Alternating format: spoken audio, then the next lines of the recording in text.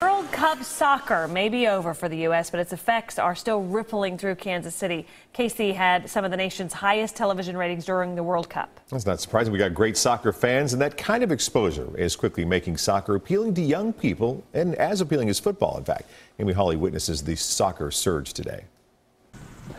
When Nick Knops puts on his gloves and defends the goal, he's not just playing. He envisions the soccer pro, huge for his teammates. Tim Howard, a record-breaking goalkeeper for Team USA.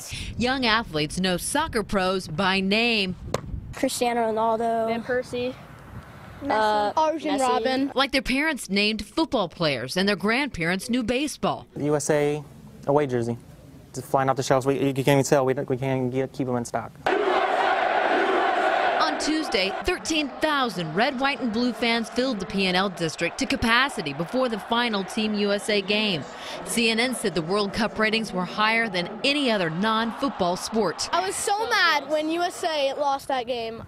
They had a wide open shot. And then we have to wait 4 more years. It's crime. Some in this group started playing as early as 5 with intentions to play soccer over football. The High School Sporting Association confirms it's now the 4th most popular sport for high school girls and the 5th for boys. especially in this city. I mean, it's starting to blow up in this city. The Metro is home to the MLS soccer champs, Sporting KC, 2 of their members on the World Cup USA team. Overland Park has the state-of-the-art soccer complex, and some of the soccer clubs there that used to have just a few dozen members now have as many as 5,000.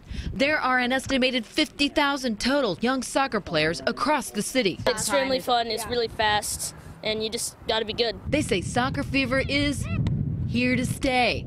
In Overland Park, Amy Hawley, 41 Action News.